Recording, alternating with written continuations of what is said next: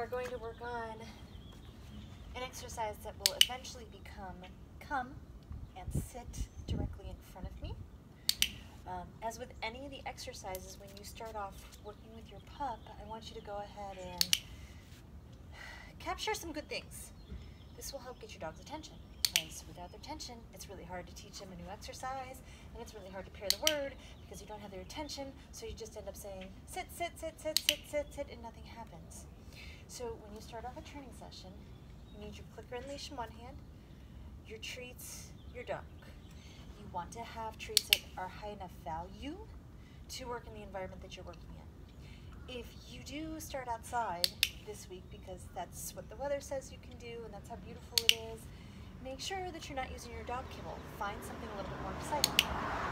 The first 4 things that you can reward your dog for is Lemon's quiet, her leash is loose, her forefeet are on the ground, she's orienting towards me.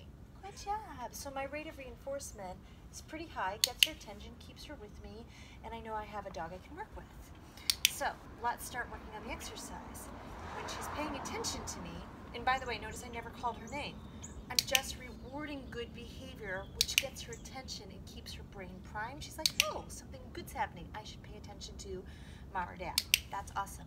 Then you're gonna go backwards 3 steps, 1, 2, 3. The moment they start moving towards you, you're clicking again. You reward there. And then I want y'all to lure your pup into the sit. You can use a hand signal, or you can use a treat in front of their nose. Yes, and you click and treat again. And I want you guys to start all over again. This time we're gonna kind of move back towards the camera. But I'm like, okay, let me make sure I have your attention. And I'm getting your attention instead of calling your name and telling you to watch me or look at me or do anything else. I'm rewarding things that I like, keeping that brain in a good mode.